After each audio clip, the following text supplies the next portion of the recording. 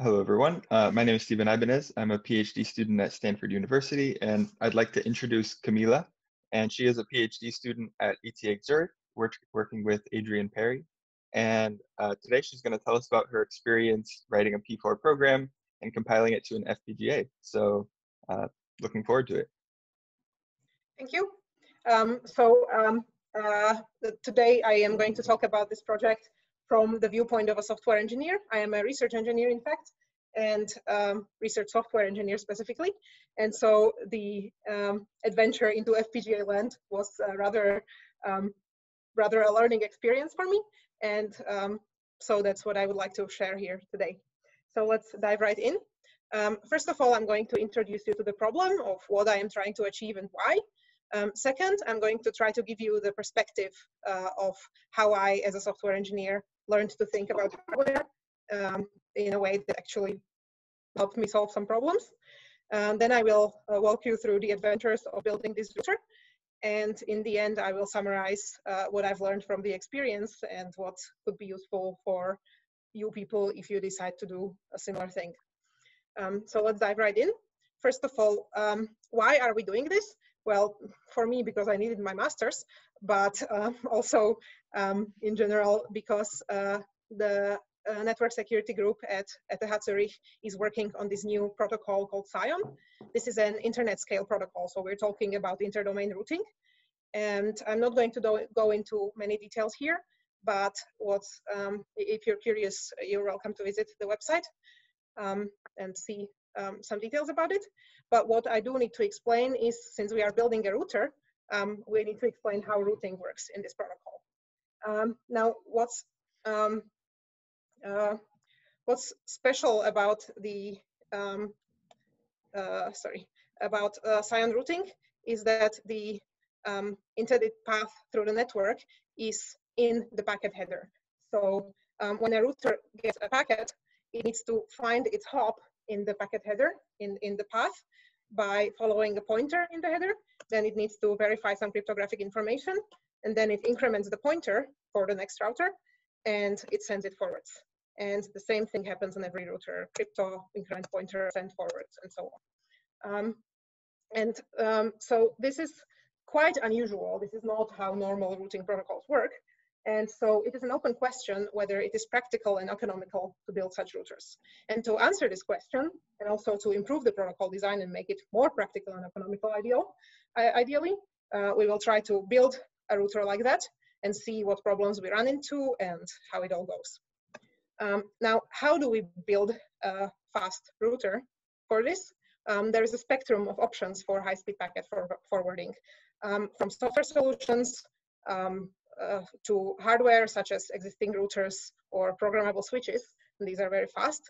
But because SCION is special, on one hand, we need quite a lot of flexibility to be able to implement it. We evaluated the options further to the right here, and where the SCION can't be implemented on these easily, or can't be fully implemented. And on the other hand, we also want something that is cost-effective and high-performant, so that we answer our question of whether it can be built. And so what we chose to use is an FPGA, or programmable hardware. Not only is this a solution that's both sufficiently flexible and sufficiently performant, but it also gives us some insight into hardware design. And so it is we learn more generally applicable things here. So what exactly we used is the NetFPGA SUME card, which has 4 10 gigabit ports and a pretty large, good FPGA in it. And thanks to Steve's team, among others, there is a P4 compiler, which allows us to write P4 code and then compile it into an FPGA design that runs on the NetFPGA. So now that we know what hardware we are running on, we can define our performance target. Since we have 4 ports at 10 gigabits and we want to run at line rate, because why not? What we are trying to achieve is at the total sustained throughput of 40 gigabits per second. And we want to be able to do this also with the smallest possible frames. So that means processing about 60 million packets per second.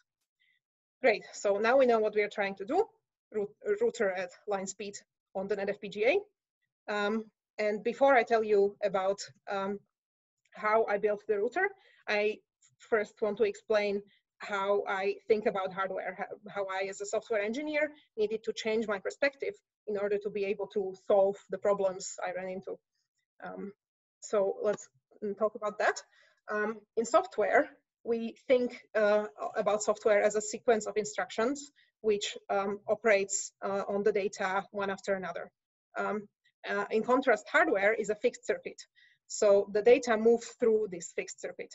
And if we want to perform, for example, operations A, B, and C on our data, then we will have a part of the circuit that does A, a part that does B, and a part that does C. And data will move through the different parts of the circuit. So that's why I like to say that for hardware, we need to think in space, not in time. In software, things are a sequence of instructions, so they kind of come in time, while in hardware, we are thinking about how our circuit is laid out and how data moves through this fixed circuit. Now, what's interesting about having a fixed circuit is that the part that does A is always there, even when our packet is already in B. And so that leads to this idea of pipelining. By running, if we keep all of the parts busy all the time, so we run data through all the stages all the time in parallel, we can achieve a very high throughput, despite needing some longer time to process each packet. We are doing a lot of things in parallel, and thus we get a higher performance. And what's interesting about pipelining is that if we need to make the processing more complex by adding another stage, we can, this will increase the latency of our processing. Now we need 4 cycles instead of 3, but this does not decrease throughput. We are still getting a packet out on every cycle, and thus this way we can keep a high throughput even when we add more complex operations. So that's why pipelining is great. Now this sounds amazing, but of course one can run into problems. Specifically, if one puts too much logic into a single stage of the pipeline, the delay that it takes for the processing of that stage can be too large, and then the data will arrive too late into the next stage. And this is called the timing constraint violation, and this will cause the circuit to not work at the intended speed. Now, what we can do with this, either we slow down the whole circuit to accommodate for the one stage that is being slow, but that's not really great. That will lower our performance. But a better solution is to either split the problematic stage into 2 smaller stages, and that way, thanks to pipelining, we don't lose any throughput if we do this. We only increase latency. Or another option is to make the problematic stage run faster by making it more parallel, and thereby take less time to execute all the way through. So that's some background ideas to keep in mind about hardware. And now I can tell you about how I built the SCION router and what challenges I encountered. So the first interesting thing to do was adding AES encryption functionality into the project, into the NetFPGA. As I mentioned earlier, in SCION, the hops in the paths are cryptographically authenticated by an AES-based message authentication code. So what we need to do is to be able to do AES from inside our P4 code. The great thing about the P4 NetFPGA project is that it lets us define custom externs. So what we can do is declare an extern in P4. Here on the slide, you can see an example extern declaration. And this declaration will then make the compiler generate an interface for us. And then we can provide a native implementation for this extern. There are some technical details here, such as the extern implementation must be pipelined, because everything is pipelined. The extern must be named in a specific way because of the way the scripts handle this. And one can only call the extern once per declaration. But once you figure these out, this allows you to mix and match the high-level P4 code with some highly optimized native implementations. So in our case, we got a very fast AES implementation that we can call from P4 and use it to do the check. So the message here is that well, we can mix and match as we need. We can do the parts which make sense in P4, and then we can provide optimized native things for the tight parts of the code. Another interesting part here was coping with the SCION header. So this is a non-trivial problem because the SCION header, as I already mentioned, contains the path, and this is a variable number of hop fields in the header, and there is a pointer to the current hop, and we need to output this path unchanged in the deparser. So there are some obvious things we can try, right? So in P4 we have header stacks. This looks like a header stack, so we should be able to use that. Unfortunately, though, header stacks are not supported on the NetFPGA. Well, oh well. That's not too bad of a problem because we don't actually need the whole path. We only need to save it so that we can output it in the deparser. And so why don't we just use a var_bit field to save the beginning of the path, get to our hop field, and then do it that way. Well, it turns out var_bit is also not supported on the NetFPGA, and so this turns into a non-trivial problem. And so I will split it into two subproblems. And the first subproblem is we need to figure out how to output the path in the deparser, even though we cannot save it because header stacks or var_bit are not supported. But we don't actually need to do anything else with the path. We just need to make it come out in the deparser. And so the thing to do here is if we can completely avoid needing to recreate the header on the output, then we have no problem. And it turns out that there is a Xilinx extension called packetmod. This is not standard P4, and it takes a bit of work to make it work. But once we can do that, it allows us to write deparsers very differently. With packetmod, the deparsers are kind of a mirror image of the parser. You can see that it's actually declared as a parser. And instead of recreating the header from scratch, like in normal P4, here we can essentially replicate the structure of the parser and only update some relevant parts of the header which change and leave the rest unchanged. So this way, the interesting thing here to note is that this is kind of the other side of the flexibility of FPGAs. So the P4 generated code is a part of a larger design, and thus we can use P4 where it suits us, and we can use not P4, we can use something else where that something else works better. In this case, we are using the non-standard extension. We could use something completely different too. But what matters is that we have a lot of flexibility here.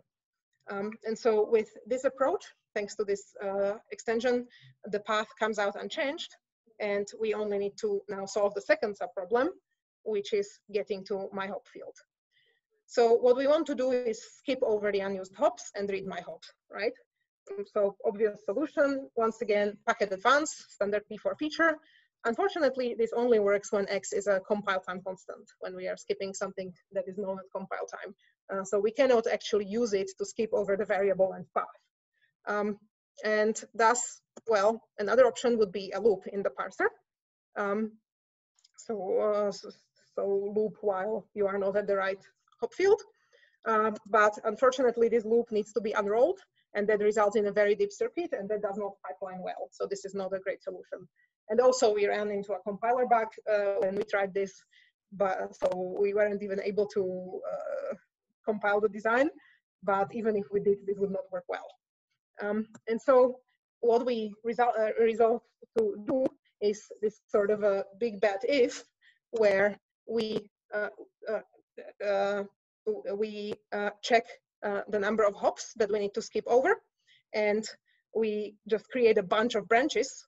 So let's say 64 branches that skip over either one or or 63 hops. This is really wide, but it's not very deep, and it will pipeline quite well because all of these branches execute in parallel, and thus we don't know it will pipeline well. But of course, it doesn't work all that well either. This requires a lot of FPGA area. You're essentially duplicating the code that skips over things 64 times. And so that's not a great solution either. And so what we ended up doing is modifying this big bad if idea into a two-stage idea, where we first skip in multiples of 8, and then we skip in individual bytes by looking first at the most significant half and then the least significant half of the number of hops. And so this way, we have this two-stage approach with 8 branches in each stage. So what we have is twice the latency, but we are only using the square root of the area compared to the previous approach. And this leads to a less full FPGA and ultimately to a better performance. So previously I said that wide is usually better than deep, but sometimes the depth versus width trade-offs are worth thinking about because you might be able to save a lot by sacrificing only a little of the other. Okay, so that helped us deal with the parser. Another trick that we used here was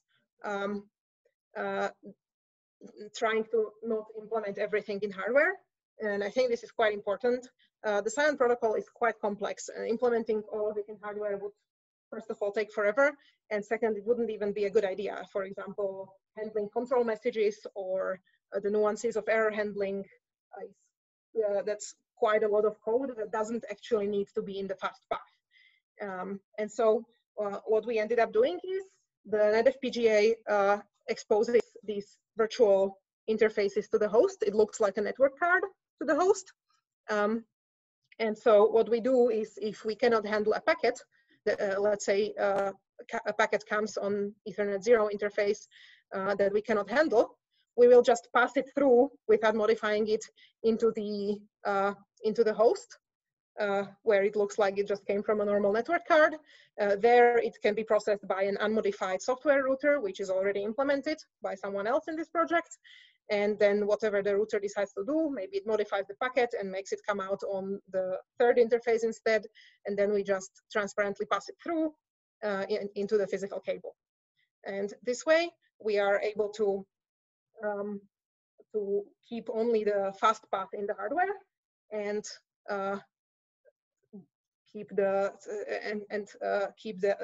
hardware design much cleaner and simpler. So the idea is not everything belongs in hardware, and it's worthwhile to think about what should go into hardware and what should go into software.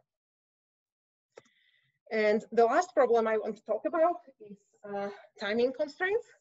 So after implementing many of these, for example, the complicated parser code or some other parts, and then putting in some workarounds for bugs, we ended up with a lot of logic. And in P4, we don't have direct control over the pipeline stages. So we cannot quite do the trick from the beginning where we split a stage into 2 if we need to. And the NetFPGA compiler made too few stages given how much logic we were putting into it, presumably because nobody was expecting such complex logic. And so our project couldn't meet timing. And so then what comes in is optimization. How do we make this meet timing if we can't split the stage into 2?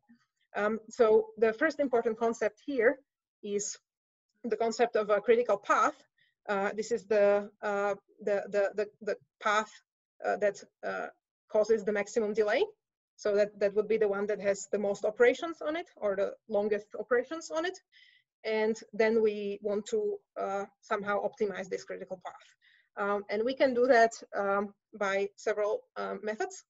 One thing we can do is that, as I already said, wider or doing things in parallel is usually better than doing things serially. And so if you have code where you need to make some computation 1, and then based on that, you make a computation 2, and then you create your result.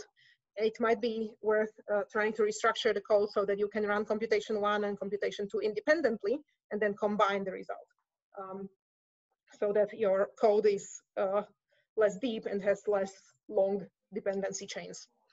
And another thing to do is to think about data locality.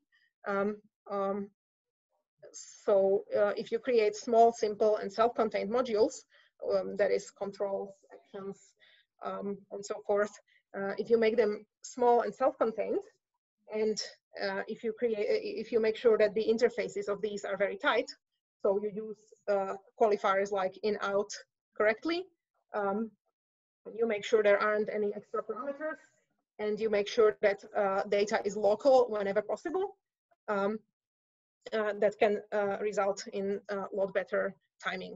So in my case, I first wrote the code in some sort of a lazy way that worked, and I was just passing one big in-out variable through everything.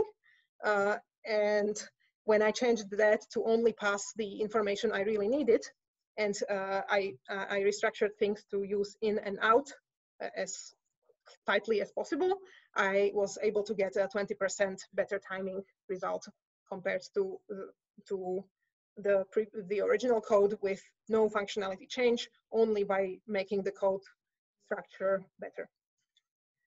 So that's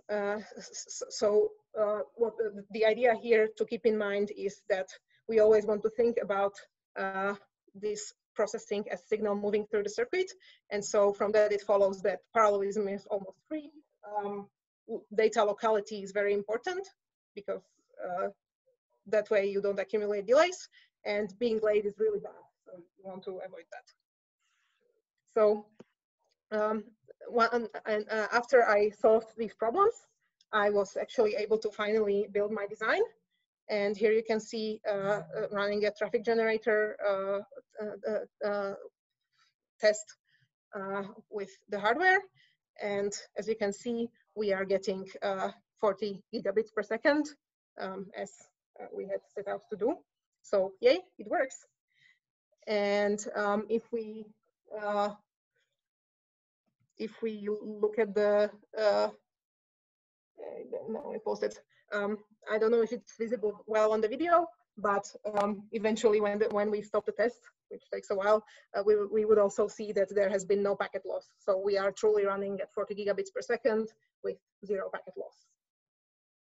So yay, success. Yeah, now it should be visible. Yeah, at the very bottom of the left pane, we can see a number of input packets and output packets, and it's the same. So we didn't lose any packets. So it works, great.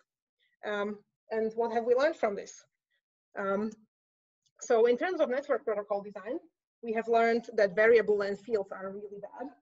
That was the cause of most of these problems. That was why I was running into timing issues, because writing that parser was a lot of really complicated. And other issues that I haven't gone into in the presentations where it should be parsable without interpretation. So, for example, a tag that implicitly defines the next field's length is really bad, because then you have to think about, okay, what does this mean? Also, having lengths explicitly rather than continue flags is a bad idea. So those are some inputs that we passed on to the designers of the SCION protocol. And if you avoid these, you will end up with a protocol that, when implemented, is easier to pipeline and parallelize, and thus it can be implemented in faster and cheaper hardware. So in terms of high-speed packet processing with P4, I am quite satisfied with P4. I would recommend it. It is suitable for even complex protocols. We were able to express the complexity of SCION in P4, and it is a useful abstraction because it is sufficiently high level to actually save time, yet it can run very fast in hardware. We were able to achieve line rate. And the pipelining and parallelism is handled by the compiler, so that's useful because I don't have to think about, okay, how do I size buffers? How exactly do I want to deal with this? Ideally, this saves a lot of work. However, unfortunately, P4 is not really target independent at this point because different targets have different strengths and limitations. For example, with the parser problem I talked about, a loop would be a perfectly good solution in software, but it's not a good solution in hardware. And so depending on what you're targeting, you will need to write different code, especially if you're trying to get performance. You will need to write target-specific code. And another problem was that the conversion of P4 code into target-specific implementation is not really obvious. It was sometimes pretty difficult to figure out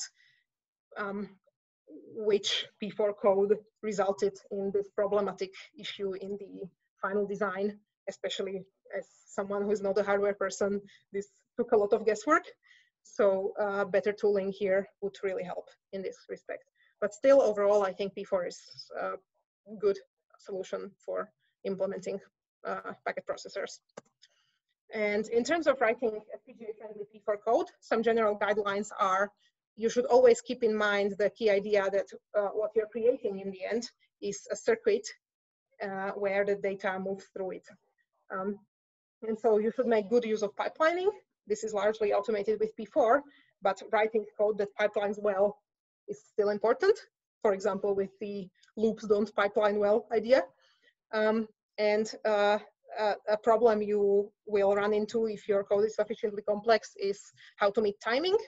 And in this, for this, it is better to write wider code or something that can run in parallel rather than deep code, which has long dependency chains in the data. But also, it might sometimes be useful to think about the trade-offs because maybe you can come up with some middle way that is better than either of the extremes. And you should also make sure to write small self-contained modules and make the interfaces very tight, so correctly use in and out keywords. This is a good idea because it results in code with better timing, but also because it results in better code that you will not hate yourself for a couple of years later. And if I had a time machine, I would still use P4. I think it's a good abstraction. And I would start prototyping early and more often because I would like to be able to discover problems and workarounds earlier. And I would get paid for it because this turned out to be a lot of work. Thank you for your attention. And I'm hoping you have some questions. Awesome. Yeah, fantastic. Yeah. Congratulations, by the way. This seems like you're able to get it working, and sometimes it can take a lot of perseverance to get a design working in hardware and running at line rate. Yes. But it sounds like you were able to do it, so good job. Thank you. Yeah. So it sounds like the main limitations you are running into, at least with regards to the parser, I just like to tease out the limitations of P4 versus the limitations of like the what's now the legacy SDNet compiler, because it seems like if the compiler had supported header stacks or variable length parsing, then you wouldn't have run into the same issues that you were running into with the parser, right? I suppose this is true. I don't know how like I understand that the SDNet compiler was a proof of concept, so it's okay if it doesn't support everything. I wonder how an FPGA, like any FPGA implementation, would deal with variable lengths in general. But yes, if the compiler supports it and if it actually results in code that pipelines well and doesn't have timing problems, yes, that would solve the problem. Yeah, that's correct. Okay, yeah. I mean, because so everything you described in the P4 language itself, the way that the language is designed is that it's supposed to be able to be efficiently implemented in hardware and run at line rate. Like those are the reasons why the key language features are chosen. Yes. So theoretically, if you have a good compiler, then you should be able to run those, like parsing variable length header fields and and header stacks are not fundamentally challenging things to do to implement in hardware. Is just the limitation of the current SDNet compiler, which, by the way, a lot of those limitations have been or are in the process of being fixed right now with the newer SDNet compiler. So hopefully if you were to use the new compiler, you wouldn't run into the same issues. Hopefully, yeah. But by the way, what was the hardest part? Was the hardest part implementing the parsers, or implementing your custom extern, or something else? So I did not have to implement the custom extern myself. I got an AES implementation from somewhere else, from our colleagues in University of Leuven. So all I needed to do is figure out how to put it together with the interface. So I wrote some glue Verilog there, but not too much. The parser was quite hard because of just always running into a new problem when I solved the old one. So it was kind of frustrating.